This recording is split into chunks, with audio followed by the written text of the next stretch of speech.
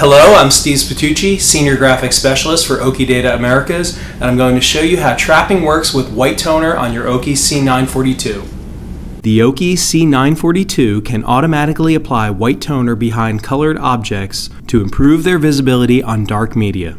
Trapping is a feature that helps to hide unintended white edges that sometimes appear around colored objects being printed. Trapping helps to resolve imperfect registration that can happen with any kind of printing technology or media. Finding the best trapping setting for your file helps to ensure that the white toner lays under the color elements without peeking out. There are two approaches to trapping: spread and choke. Spread slightly expands the edges of a top object in an attempt to completely cover the white toner underneath.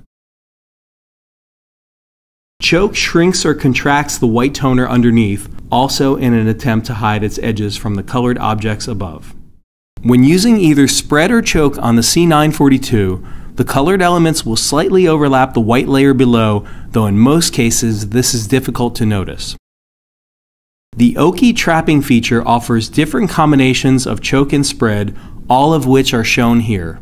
The trapping setting of wide choke white offers the most overlap between color and white elements. It's a good setting to start when you're proofing your file for the first time, and in many instances it'll give you the best results. Thanks for watching, and tune in soon to see more spot color videos.